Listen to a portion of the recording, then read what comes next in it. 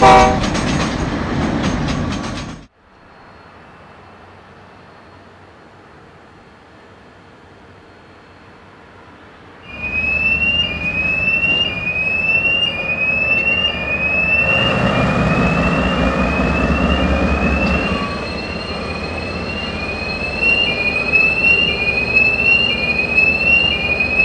come into the mechanical depot, and this is John, who is involved in working on the freight locos, the engines.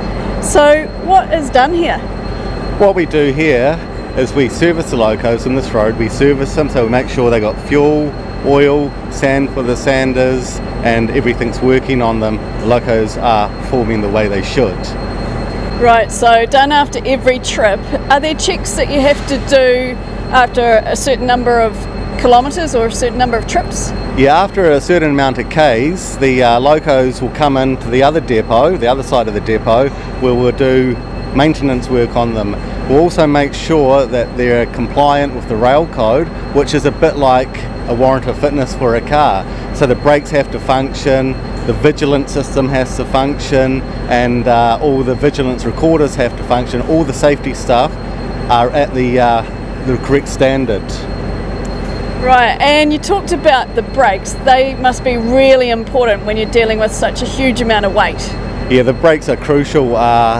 These brakes are stopping up to 2,000 tonne, and travelling at 80k an hour trying to stop 2,000 tonne, great effort in the brakes. So we have to make sure that there's a code that they're set out for the brakes, and everything has to meet that code. They have to. If they don't meet that code, they don't leave this depot.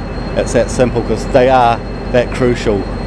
And you learned how long it can take a large train to stop yesterday. Now, you mentioned the sandbox. What's that about? What happens if the train goes into emergency, like an emergency stop, it applies sand to the track so it can stop quicker. It's like an extra form of traction. It also does that if it's like a slippery day like it is today, if the wheels start spinning on the train, it will apply sand to try and get the wheels to grip up a bit. It's like traction control on your car, but your car doesn't have sand.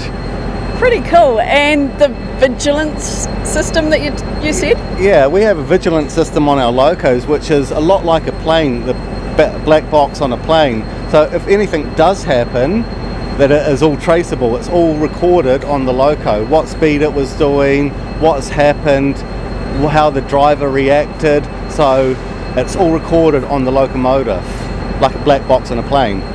Right, so some really important safety features and lots of regular checks. Thanks for explaining that, John. No, thank you very much.